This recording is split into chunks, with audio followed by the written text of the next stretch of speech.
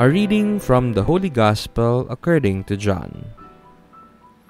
When Jesus had washed the disciples' feet, he said to them, "Amen, amen, I say to you, no slave is greater than his master, nor any messenger greater than the one who sent them.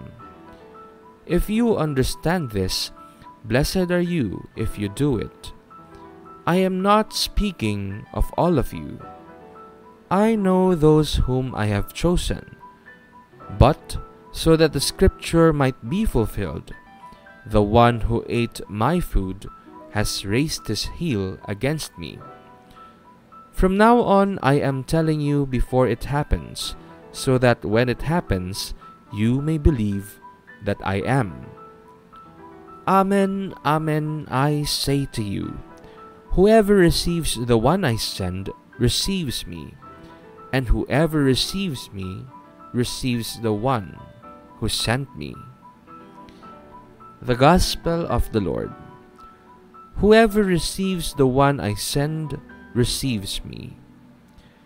In the hierarchy of authority, all power begins with God.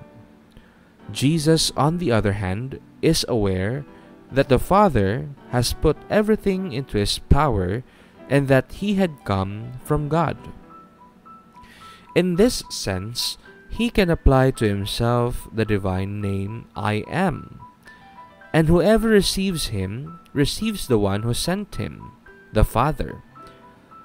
From this stance, as the Father sent him, so he in turn sends his disciples in his name, and those who receive them receive Jesus himself.